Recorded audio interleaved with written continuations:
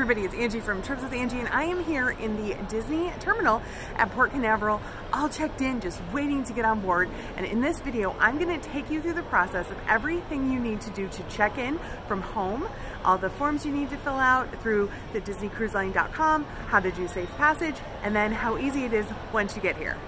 Your first step will be to go to DisneyCruiseLine.com and click Already Booked. You'll sign into your Disney account and then scroll down to where it says Online Check-in Status. Check in. This will lead you to good old Donald or another character, and you'll click Begin Check-in.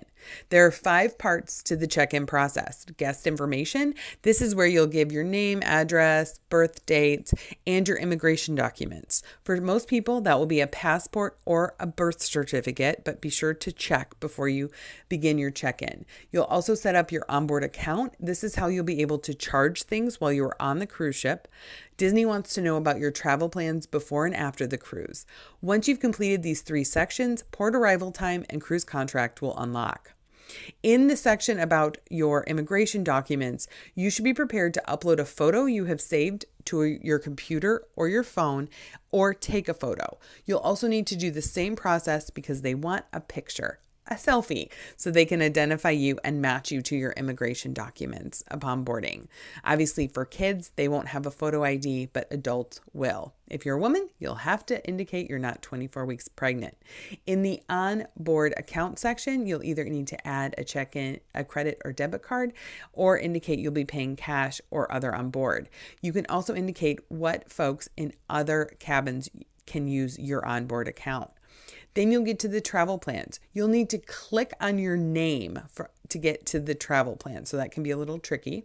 They'll want all of the details. So what is your flight information? After the cruise, where are you going? Where are you parking your car? How are you leaving? If you're going to a Disney resort, what resort are you going to? If you're going home or to another hotel, what's the address of that? Then that will unlock your port arrival time. In our case, we checked in a little bit late, so the morning times were gone. The earliest time we had available was 1 p.m. You want to be pretty accurate about this as much as you can, but go ahead and pick the best time that works for you. Then that will open up the cruise contract section where you'll be able to review the cruise contract and agree to it. That is a very special part of the legalese of sailing the 7 seas. You can opt to have the cruise contract sent to you via email if you'd like a copy, or you can print it, and then that will complete your check-in. So for most people, this will happen 30 days prior to arrival. This will generate a port arrival form. You can print this form, or you can send yourself an email so you'll have it on your mobile device. It creates a QR code. Later in this video, I will show you more about what happens exactly at the port. So when you click Port Arrival Form, this will open a box, will allow you to print it. I also have Microsoft Print to PDF, so I create a PDF and save it on my computer.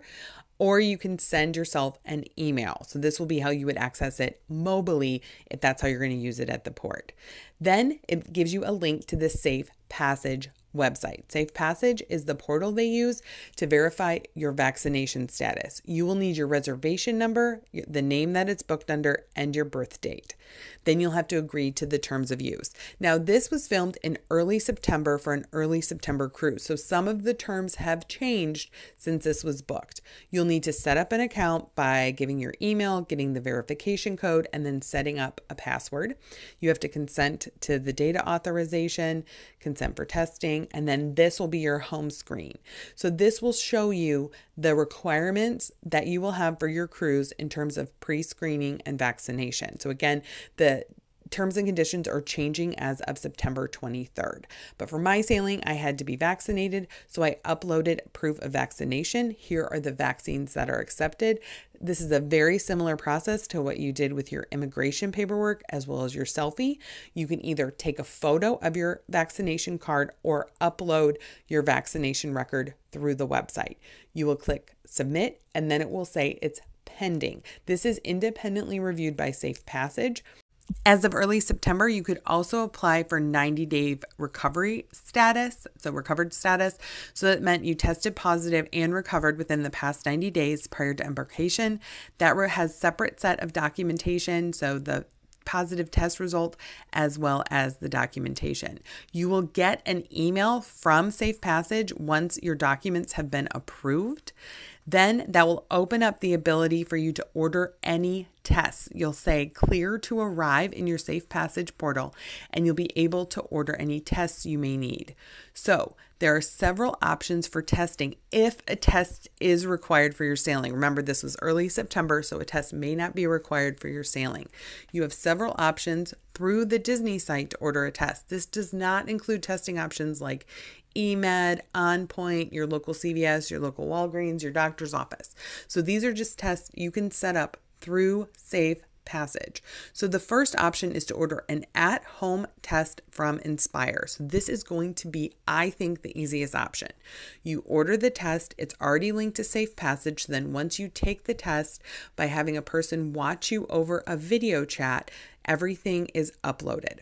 The other options are to schedule an early embarkation test at a location near the terminal. So this would be 1 to 2 days before you board, to use a third-party COVID test, which is what I did through eMed. So I got my email from eMed. I downloaded my test results to my computer. I came back to Safe Passage, to the website that talks about embarkation screening. Then I uploaded that information. So you scroll down to where it says the other option, which is the early embarkation third-party COVID test, and then you give in all the information about the test. So this will all be on your test result. You'll indicate the day the test was taken, the test type, so it was an at-home antigen test, the provider, so in this case it was eMed. It helps to spell it right. Then you say it was observed over a video chat, and that there were printed test results available. And then of course I tested negative.